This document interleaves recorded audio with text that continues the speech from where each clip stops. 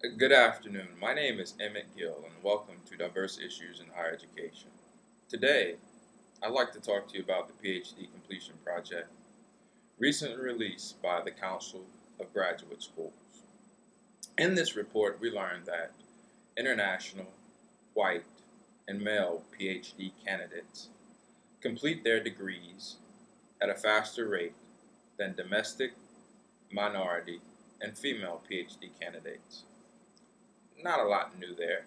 However, when we look at the statistics across race and ethnicity, we learn that over a 10-year period, 55% of white Americans complete their PhD requirements, 51% of Hispanic Americans, 50% of Asian Americans, and last but not least, 47% of African Americans complete their PhD requirements within a 10-year period.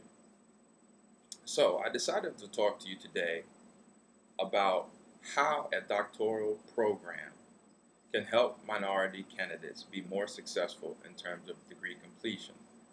And I'm simply basing these 3 points on my own personal experiences.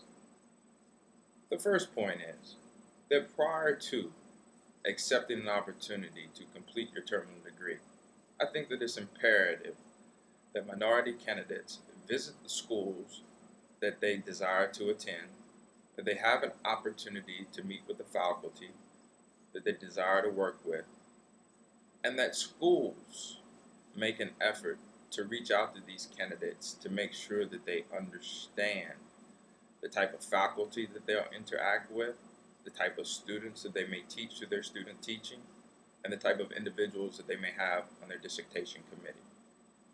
Secondly, I believe that doctoral programs need to be a little bit more open in terms of the subject matter that they allow minority candidates to explore in their dissertation studies. In my particular case, I wanted to study the intersection between society and intercollegiate athletics. And I can only imagine going to some doctoral programs and having a conversation with the doctoral director and saying that, I like to study college athletics. I can only imagine their response. But for the directors of doctoral programs who are out there and who want to track and retain minority candidates, I think it's imperative that you understand that these candidates bring a certain amount of practice wisdom to your program. And some of the issues that they have a desire to explore are cutting edge issues. And we need to give them the latitude for the sake of our profession, as well as their completion rates. We need to give them the opportunity to look at those topics. Lastly, I think that as a whole, the field needs to be more accepting of qualitative research. When we think about qualitative research, thoughts, feelings, and attitudes, this is aligned with a lot of the learning styles and intelligences that are related to minority doctoral candidates. Oftentimes we belittle the validity and the reliability of qualitative research.